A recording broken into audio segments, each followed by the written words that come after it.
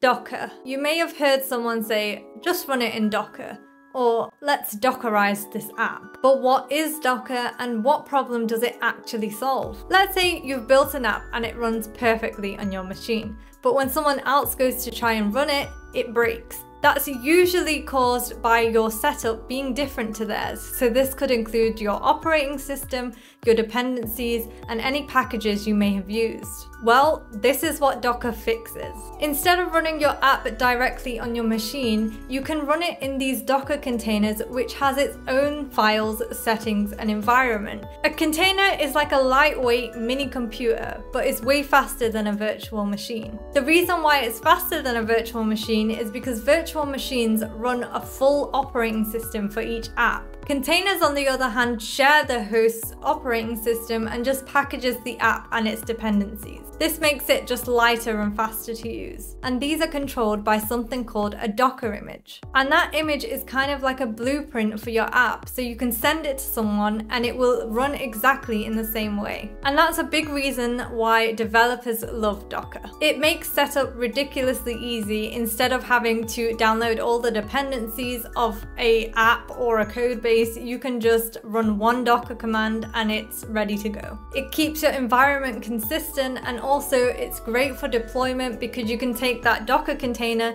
and put it onto the cloud. It's perfect for testing and you don't have to mess up your machine because it's all contained within this Docker container. So next time you hear someone say Dockerize it, you know they want to put it into a little sealed container so it's really easy to run on multiple machines. If you're a beginner software developer, I have a whole series for you full of 2-minute explainers, so go check out that playlist. But other than that, I'll see you next time, where it's completely